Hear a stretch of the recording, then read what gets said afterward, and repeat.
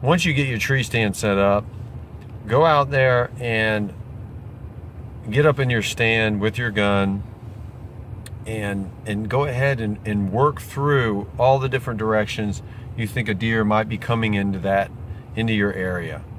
And think about if I spot them there, here are the subsequent shooting lanes I have.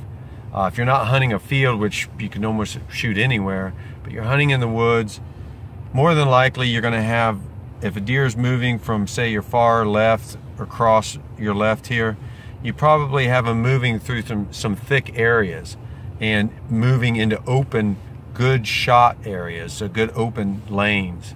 And those shooting lanes, you want to pre-identify all those and go through in your mind the scenarios and how it will play out.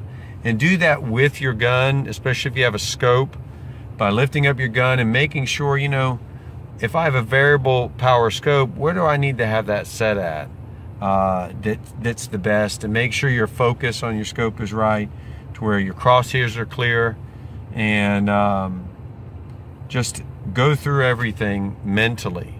Go through those mental push-ups, and you'll be prepared when that deer comes in.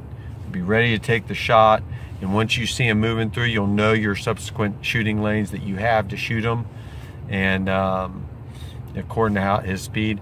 And second is something to add on to that. If a deer is moving through and you want to get him to slow down, make a grunt, like make your own little personal, you know, just make a noise to get him to stop. Better have your gun pretty much ready to go, but you have to be careful, because if he's moving through an area with a bunch of shooting lanes and some thick areas, he might choose to stop behind something and look your way. Especially the older bucks are smart like that. So you need to be aware of when you're making that noise, and when if he's going to stop, where he's going to stop. You're going to want to try to get him to stop in an open shooting lane for sure. So you got to think about that too, because you want to try to get him to stop before you shoot. Shooting a deer on the move is always risky. So another thing to think about. Good luck out there.